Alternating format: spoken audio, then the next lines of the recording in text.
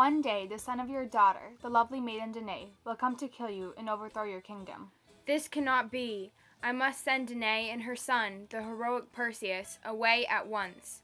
I fear I will lose my treasured kingdom forever, and so I will put the two of them into a wooden chest and send them to a faraway land, never to be seen again.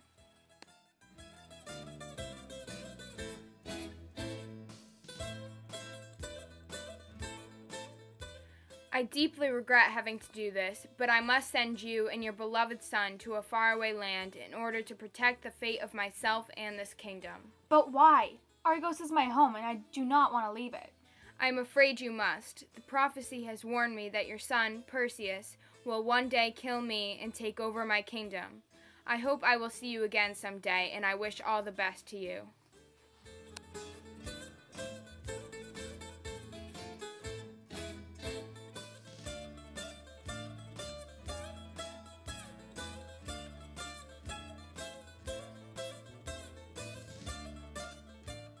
Thank you for freeing me and my mother. To whom do I owe my gratitude? That would be to me, King Polydectes of Seriphos. What are your names?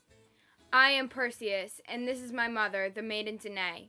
We were sent here by her father, King Acrisius of Argos, in an attempt to avoid the prophecy of his inevitable doom. Well, my guests, come inside and let me call a huge feast in your honor. You can stay with me and the people of Seriphos for as long as you like. Thank you so much for everything. How can we repay you for your kindness? The greatest repayment would be to take the hand of your mother, the beautiful maiden Danae, in marriage, so we can live happily as the king and queen of Seriphos. I am deeply sorry, but I cannot marry you. I am not strong enough to become the ruler of a kingdom as great as Seriphos, and I cannot marry you while I still have to take care of Perseus and protect him from harm. Just as I protect him, he protects me, and I cannot abandon him for a husband while he still needs my care and reassurance. I am sorry.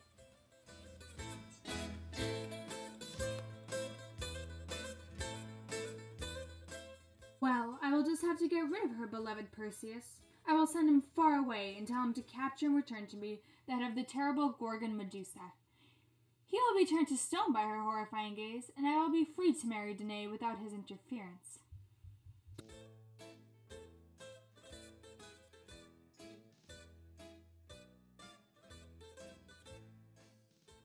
Perseus, heroic son of the maiden Danae, I am afraid I must send you off on a quest.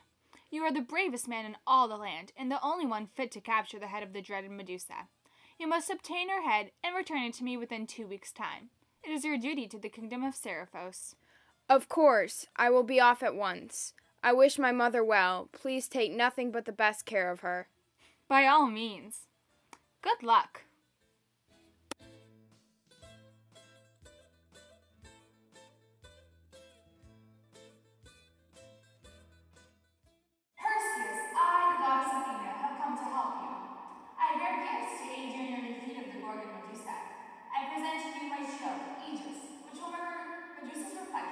Not have to look in their eyes and be turned to stone.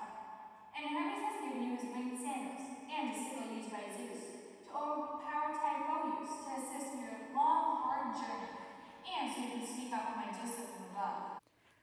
Athena, I cannot thank you enough. I will treasure these gifts from you and prepare a sacrifice in your honor as soon as I return home. You are welcome. And one last thing. The nymphs of the north have gifted you with the cap of darkness. It will make you invisible to the other two Gorgons, Medusa's sisters, so you may make an easy escape. Good luck! Thank you yet again. I must be on my way now.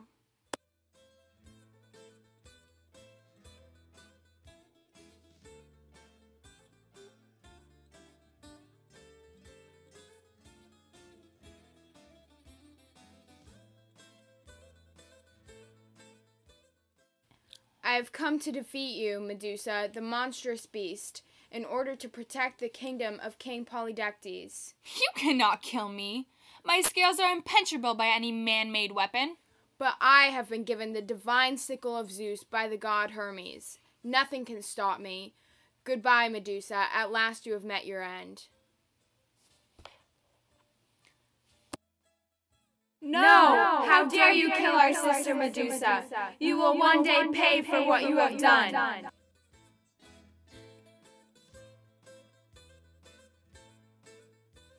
King Polydectes, I have captured the head of Medusa.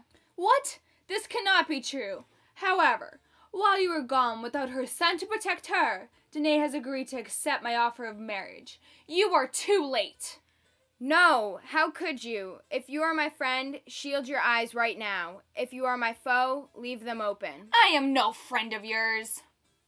You say you are no friend of mine, and you have betrayed my trust by marrying my mother against her will.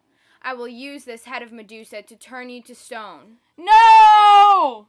Goodbye, Polydectes. Now your kingdom is safe from your evil ways, and my mother has been freed from her promise of marriage.